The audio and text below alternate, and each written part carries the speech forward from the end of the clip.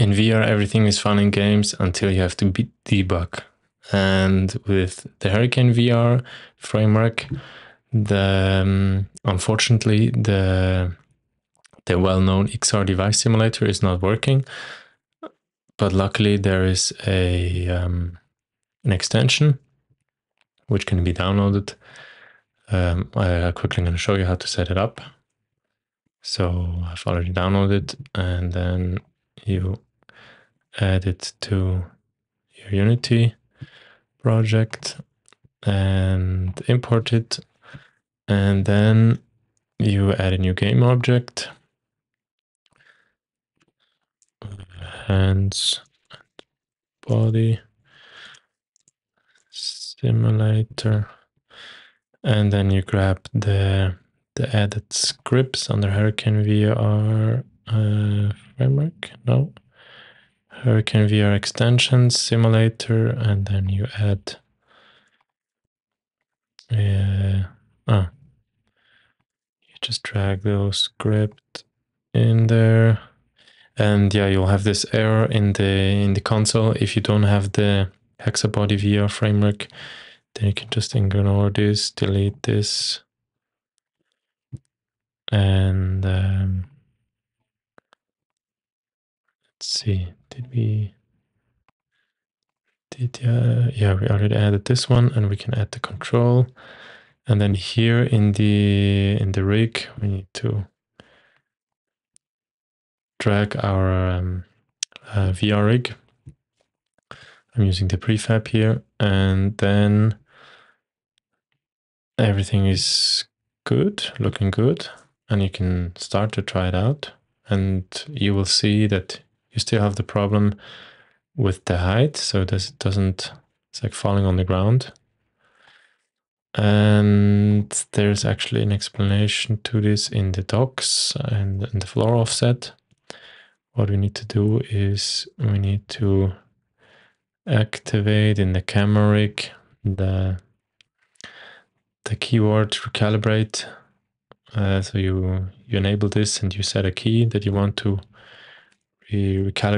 recalibrate the floor offset, and then it's key R, and then you're here. And then one other thing is the hands. Yeah, I should have put this, usually I put them here. Yeah, we're now in safe mode. So I would put this in here so it's a bit more organized. And then here in the VR hands, I put this to 0. Yeah, let's do 0. And then the hands should be right below the camera. Press R, boom. And then here on the left, if you enable this one or disable it, it will render this here on the bottom left, which is very helpful to know how to move around, how to move the mouse.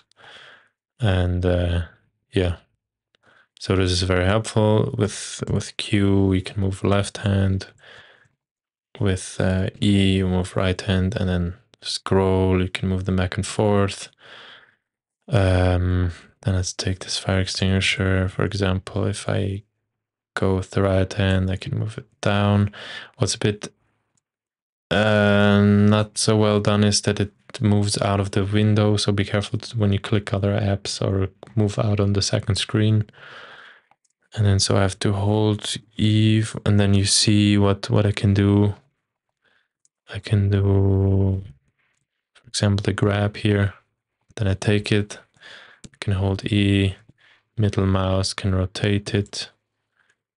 And then, for example, if I want to, yeah, this is especially helpful for debugging. So for example, if I want to go here, set the breakpoint, start the debugger, and then I think this one,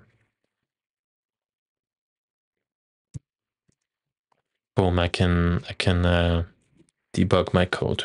And this is helpful especially if you're on Mac and you cannot control the hands directly in the Unity editor. or if you just want to quickly test something without building to the device. Yep, I think that's it.